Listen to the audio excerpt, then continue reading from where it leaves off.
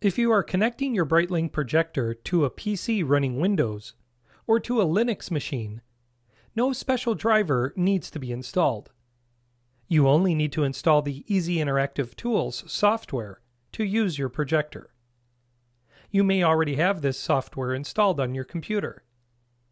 To check for the software on the Windows platform, click on Start, choose Programs. Then if the software is installed, you will see Epson Projector, Easy Interactive Tools.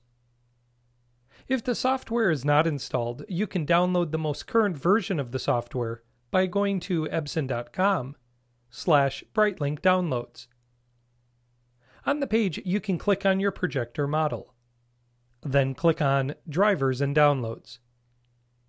On the next page, you can locate the Easy Interactive Tools for Windows 32 or Windows 64-bit operating systems. 32 or 64-bit refers to the way a computer's processor handles information. If you are unsure which version you are running, you can always click on the Start button, click Control Panel, click System and Maintenance or Security, and then click System. Under System, you can see here I have a 32-bit system. I'll click to close that window and go back to my browser. Under Windows 32-bit, I'll click on Easy Interactive Tools and then click Download Now. Next, you'll be able to enter your email address to receive driver alerts, e-newsletters, and special offers from Epson. Once you have that entered, you can click Accept to accept the terms and conditions and start your download. Once you've downloaded the software, you can locate it on your computer. Mine is sitting on my desktop. I'll double-click to open it up. In the first dialog box, we can choose the language and click Next. In the following dialog box that appears, we can click Next as well.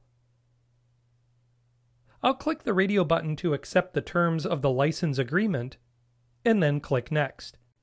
Finally, I'll click and place a check in each box, register to startup, and add a shortcut to the desktop. Then I'll click Install. Once the software is installed, we can click Finish to leave the installer. You can then open the Easy Interactive Tools by going to Start, choose Programs, Epson Projector, Easy Interactive Tools.